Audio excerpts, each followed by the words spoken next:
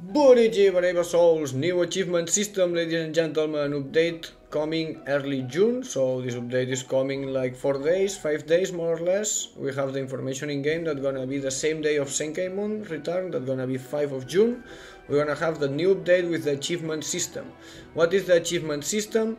The achievement system provides you special points for completing goals. You can then unlock permanent effects that make the game easier to play. The achievement system is made up for two components, firstly doing things like powering up characters and clearing quests to complete various challenges called achievements to earn brave keys. So we're gonna earn brave keys, and as much as brave keys we have, we're gonna have more bonuses and more stuff. So we're gonna unlock brave keys, and this brave key is gonna be unlocked powering up characters and clearing quests to complete challenges. Then secondly, using the brave keys to unlock permanent effects called brave bonuses. Permanent effects, so should be like you have 200 keys, 300 keys, you have some permanent effects. 400 keys, more permanent effects, etc, etc.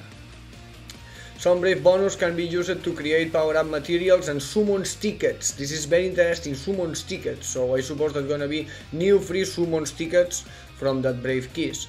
While other increase the clear limits on quests that can only be attempted a limited number of times. For example, I suppose the weekly ones gonna bring you more rewards, or you're gonna be able to play it more times.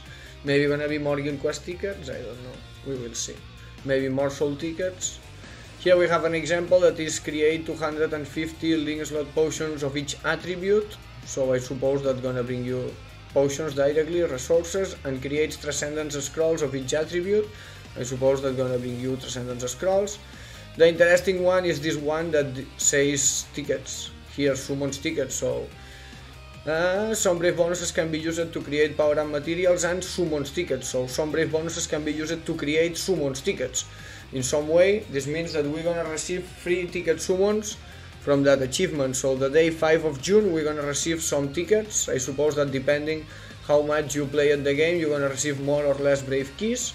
My account is very old, so I expect to receive a lot of brave keys and a lot of that new achievements.